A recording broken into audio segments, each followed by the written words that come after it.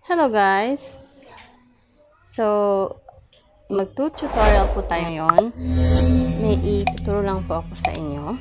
So, ang ano po natin po today is how to verify your Google Adsense without PIN. So, for me, hindi po ako naka-receive ng PIN kahit na nag-change ako ng aking Google Adsense twice, hindi ako naka-receive ng aking PIN.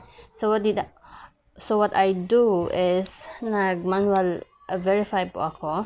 So I'm gonna teach you guys how to manually verify your PIN.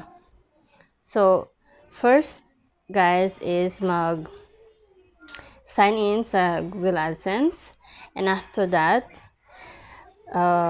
pag naka-sign in ka na, so nandito ka na sa homepage mo. So pagkatapos po guys, pupunta ka dito sa pipindutin mo itong tatlong dot na to. Yan. And dito sa help ka, punta ka dito sa help. So after guys, punta ka dito sa saan ba? PIN troubleshooter. Dito ka guys pupunta dito sa PIN troubleshooter, and then may itatanong po sila, are your earnings greater than the verification threshold? So type yes. Have you received your PIN? Say no if hindi pa. So for me kasi I'm just showing you guys how to do it, so lalagay ko ng no. And then, have you already requested 3 replacement pins? Kung nakatatlong request ka na po guys, say yes. And then, ito ang lalabas guys, contact us.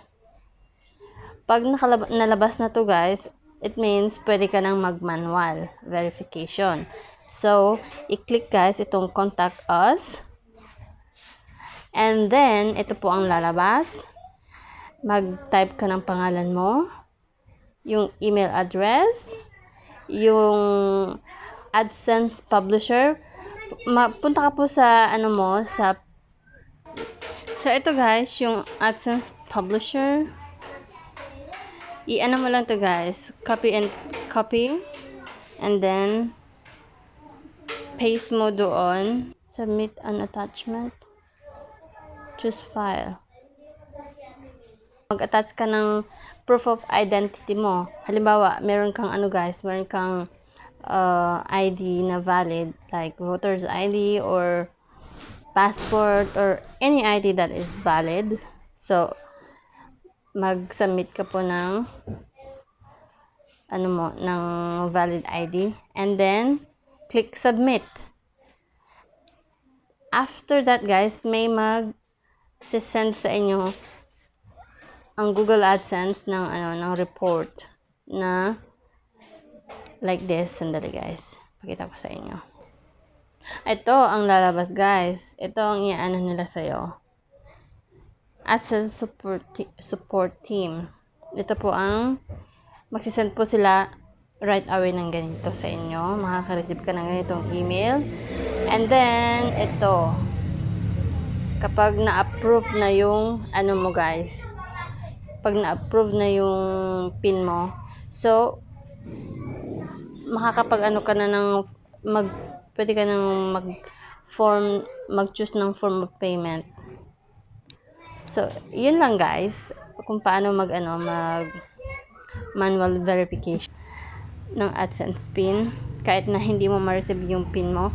Basta maka-3 attempt ka lang guys, pwede ka na manual verification. So that's it guys. Sana may natutunan ka sa aking tutorial. So thank you guys for watching, and don't forget to click that like button, and please do subscribe to my channel for more videos to come. Thank you. See you again on my next vlog.